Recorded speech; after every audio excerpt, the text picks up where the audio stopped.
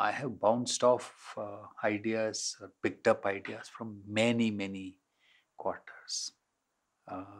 I do it shamelessly uh, from writers, from philosophers, from social workers, teachers.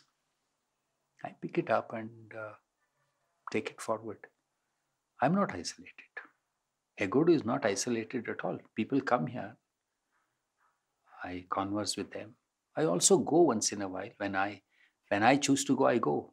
When I choose to meet people, I choose to meet people. When you do this, something very interesting happens. I don't make a habit of reading, for example, books, for example.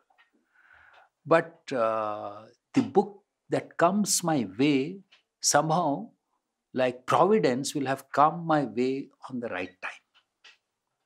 Meaning, my eyes will fall into that particular book because I am ready to receive that book. This, we call it providence, but this, I call it a natural thing that can happen to anybody if you give time for things to happen. Then things will happen. They will come. They will come your way. That's how you should shape yourself. You shouldn't make young people to become too tense that, look, you are not picking this up. Look, you are not picking that up.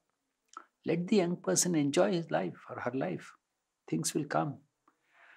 But we have to train them to realize that which has come their way when it comes.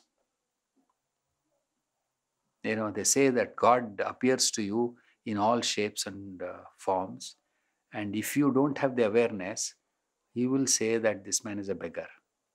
But it will be God who has come in the shape of a beggar.